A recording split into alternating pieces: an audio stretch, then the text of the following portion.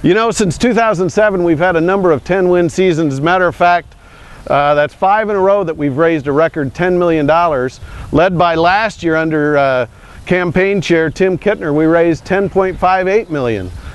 Kudos to that team. And you know what? To see what 2012 is looking like, let's go to General Manager Lois Bunce and see what she thinks of the future. We've had some really great players over the years. Rockwell Collins, Transamerica, General Mills, and of course, the Hall Pride Foundation. They've delivered some really big hits to give us a winning season.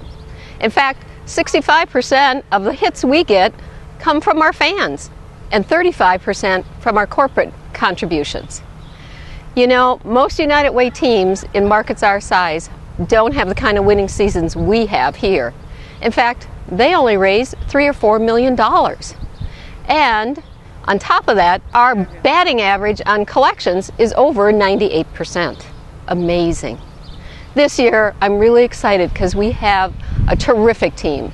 Mark and Kathy Gullickson are going to be our team captains and big hitters, and Ron Olson's going to be our pinch hitter. And I know they're going to deliver a winning season for us, for the kids and families and seniors here in Eastern Iowa. So let's get started and play ball.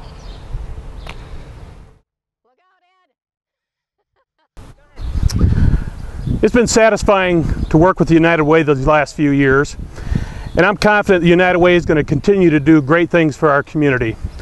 One of the ways they're going to do that is with the Touch Tomorrow campaign and the $5 million that they're trying to raise. This hits for the future of our community.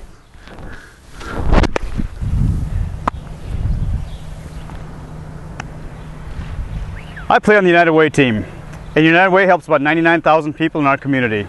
I believe in United Way. They help our neighbors. United Way is awesome because they support health, education, and financial stability for our community. This hit is for educating tomorrow's leaders.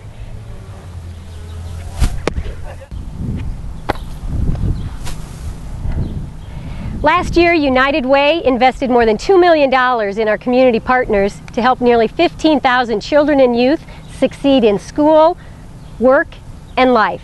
With our many community partners, we start helping children and families at birth with free books, education, and play groups that help build children's literacy skills and help parents engage with their children's learning. We're committed to partnering with parents, schools, and community groups to build a better tomorrow for our community's children and youth.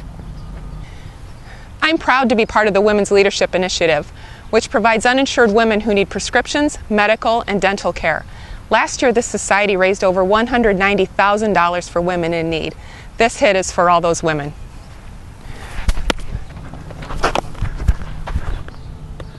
Last year, United Way invested over $1.85 million in our 6-county service area.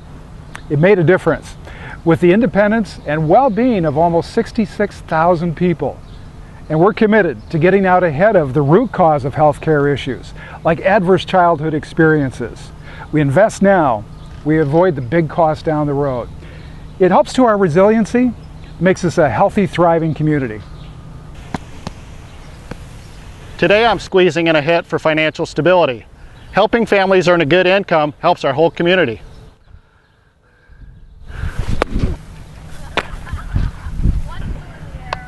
Last year, United Way invested more than $1.85 million in our community partners. That money went to low-income families to satisfy basic needs, stabilize them, build skills, and grow their incomes. We've also seen success stories in our K-PACE training program, which is a partnership between Kirkwood, United Way, and community businesses. Those stories include K-PACE participants who've already increased their earnings because of the program. The Volunteer Income Tax Assistance Program completed more than 1,500 tax returns, returning more than $2.4 million to our community. Oh, I'm not playing. I just volunteered to be the Batgirl. Yeah, I volunteer a lot, but so do so many other people. This year, 63,000 people in the Cedar Rapids area volunteered. Think of all the nonprofit groups that wouldn't be able to function without these volunteers. This year, United Way helped organize more than 85,000 hours of service for volunteers. which is valued at more than $1.8 million. Sorry, gotta run though. This game's over.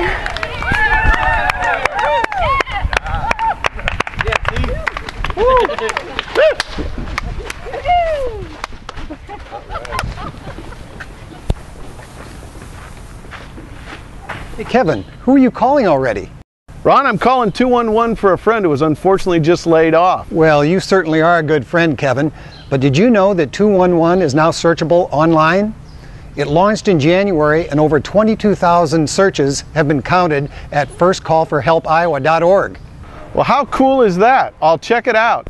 But you know what? Let's get out of here for now. What a great game. Okay. So let's get started and play ball. Look out, Ed!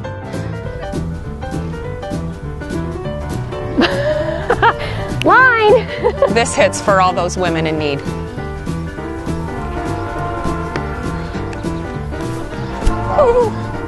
This year, United Way. Oh gosh. Sorry. Right up here. Ready? Come on, Jeter. Okay, I'm done. Kevin, who are you calling already? You know, Ron, I'm calling 911. I had a